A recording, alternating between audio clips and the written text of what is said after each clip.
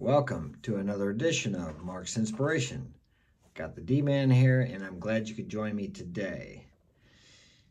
It's nice weather here today compared to 2 below last week. Hey, it changes quickly here in Missouri.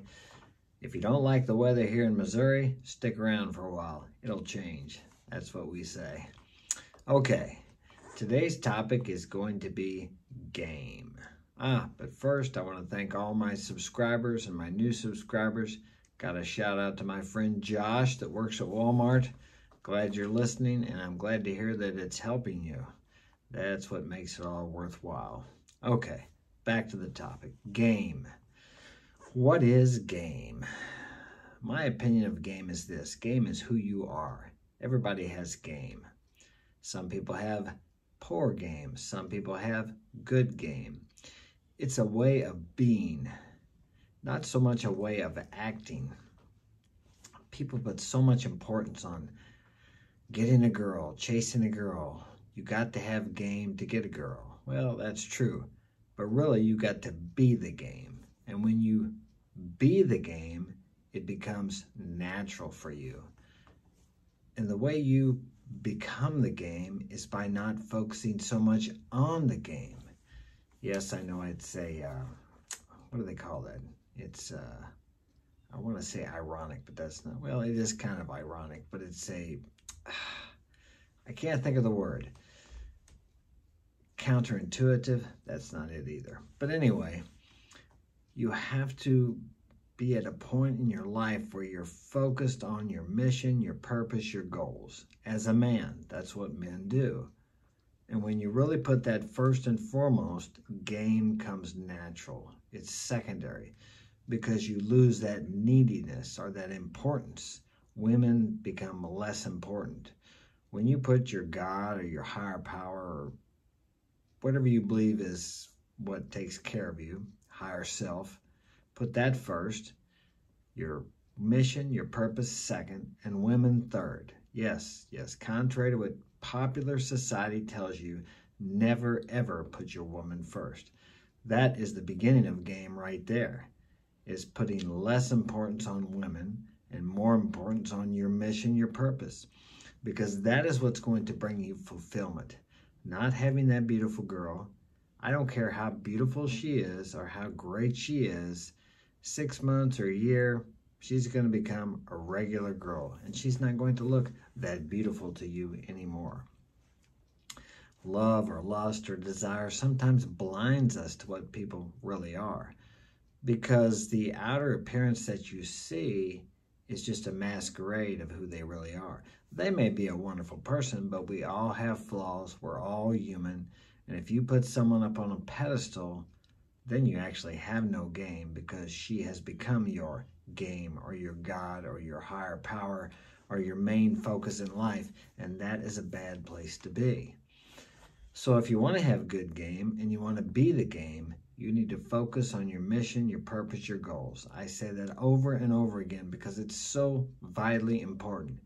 Even men like me, I have met a girl, beautiful girls, and been with them for a while, and sometimes they become less important. Sometimes they became too important. And the times when they became too important to me, when I really put a lot of effort into them because I really appreciated them, I really thought a lot of them, thought too much of them, they don't like that. They feel as if you're putting them on a pedestal, like they are the most important thing in your life. And even if you can walk away when you find out they start disrespecting you, because they will start disrespecting you, they will start testing you. Even if you tell them, hey, if you don't straighten up, I'm going to be gone. Doesn't matter what you tell them. And in game, you don't want to tell girls anything overtly. You need to show them through your actions, covertly. They want to figure it out by their imagination, by their imagined feminine intuition. Women are not like men. A man, you can straight up tell a man, hey, this is how it is. This is what's going to happen if you don't do this, this, and this. They'll understand it. They'll either abide by it or they'll walk away from you right then and say, you know what? I'm not going to go along with that. Women aren't like that. If you tell them that, they'll agree with you. Oh, okay, honey, yeah, I won't do that anymore. But they'll continue to do it until you show them. Okay, so how do you show a woman something? How do you get a woman to understand your perspective from her point of view without you coming out and telling her directly like you would a man? Okay, let's say you're going out to eat and you're at the restaurant, you're having a good time, and you have a male waiter. Okay, and the waiter comes up and you see your girlfriend looking at him with that look in her eyes like she likes him. Okay, and she kind of smiles and she flirts with him a little bit. Obviously, you know what's going on. Okay, now you can directly say, you know what, I don't like that. Don't flirt with the waiter again. And she might say, oh, I wasn't flirting with him. First off, you don't argue with her. You just say your piece, that's it, okay?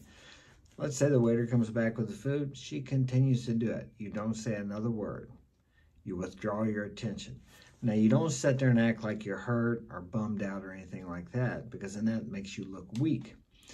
But you go ahead, you have your dinner, and you just take her home. Don't go make love to her that night. Just take her home. I said, what's wrong? She'll say, what's wrong? Well, I thought we were going to come in and be with me tonight. I don't feel like it. I have some work to do at home. You just go home, all right? And she may even say, well, was it because of that waiter back at the restaurant? I have to go. I'm busy. All right, I got things at home I need to do. I'll see you later. Goodbye. You walk away. You don't argue. You don't tell her. Let her figure it out, and then you withdraw your attention. If you usually call her every day, you don't call her the next day, or you don't text her. She texts you, you just say, I'm busy, or you don't answer her text. Let her figure it out. This is how you get her to stop that type of behavior.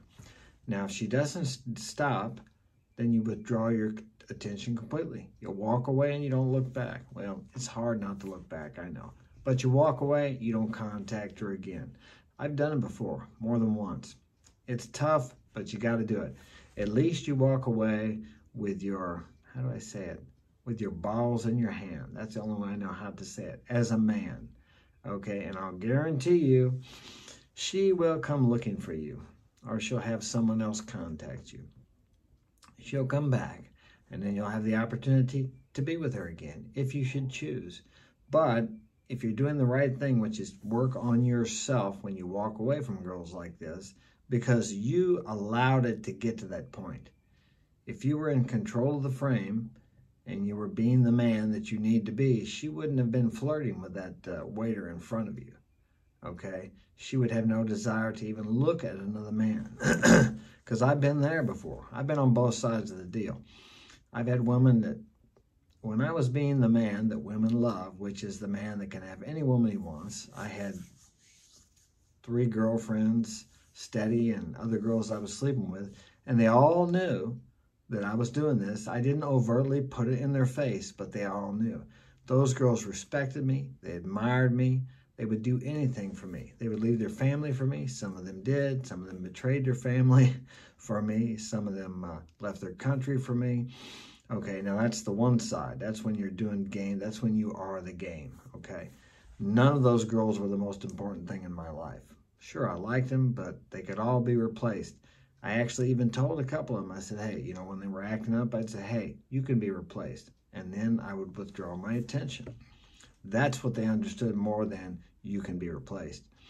So as a man, you have to be the game. And the first step in being the game, as I said, well, I'll give you the example. In the first part of my life, my motorcycle, my freedom, my riding, my traveling the country was the most important thing in my life. There was no girl that was going to stand in between that, what I wanted to do, and me. No way, okay? Then I became an amateur boxer, then a professional boxer. That was more important than any woman. And during these times, I had women chasing me down. I mean, actually in a car, chasing me down. I had one chase me one night, and she never caught up with me. The police pulled her over before she got to me. I've had women leave notes on my car. They call me. I mean, this is the way it is when you are the game. Now, I'm going to go to the other side of that when I got to be about 30, and I looked back on all the women I had been with, and I felt like I had really been selfish. So what I did was I threw the baby out with the bathwater, as we say here. I threw everything out the window. When in reality, a lot of the things I was doing when I was with these girls were the right things. They were the things girls were attracted to, that they admired, that they wanted in a man. Now, I was very dishonest with them, so that wasn't one of the things. I blatantly lied to them, okay? So now in business and other aspects of my sporting life, my business life, I was extremely honest. But in my personal life, I was very dishonest. See, that came from fear of not being able to manage all these girls. But what I've realized in my later years is I didn't have to lie. I didn't have to tell them. If they would ask me if I was being with another girl, I didn't have to straight out tell them. I just didn't have to answer. They really don't want to know. But they want to know that the man they're with can have other women, that he has options. You don't have to understand that as a man, okay? That's just how women are. Don't listen to what women say they want. Watch, see what they're attracted to. See the type of man they're attracted to. The type of man they stay with, the type of man they respect. Watch that. Pay attention to that. Learn from that, okay? But when I became this other man who tried to be what society tells us, be good to the woman, treat her good, be stable, go to work, be a good father, be a good husband. I went through 3 divorces. All 3 of these women slept around on me. They disrespected me, and I walked away from them. I took it a long time, and I finally just walked away from them. And every one of them I could have had back too. They all came back wanting to be with me again, but by that time it was too late. They screwed it up. I gave them every opportunity to straighten up, but they didn't. But how did it get to that point? It got to that point because I tried to treat them the way society tells us to treat women, to be steady, to be dependable, to be the good father, to be the good husband. Okay, the way they tell you to try to be that is not really what women want you to be. You can be steady, you can be dependable, you can be the good husband, but if there's a girl flirting with you at the restaurant and you're with your wife or girlfriend, don't apologize for it. Go along with it. She wants to know that other women want you. She wants to know that you can have other women. She wants that competition anxiety. That's what they call it. I thought that was being bad to them because I wouldn't like that. So I was trying to live by the golden rule. Treat others the way you want to be treated. Well, women don't want to be treated the way you as a man want to be treated. So just throw that golden rule out. I say it like this. Treat women the way they want to be treated. Treat women the way they want to be treated, what they like, what they react to, what they're attracted to. And that is not the way you want to be treated. So the golden rule is a little different when it comes to women. You need to remember that, okay? Women don't want to be babied. They don't want to be pampered. They don't want to be treated like a queen.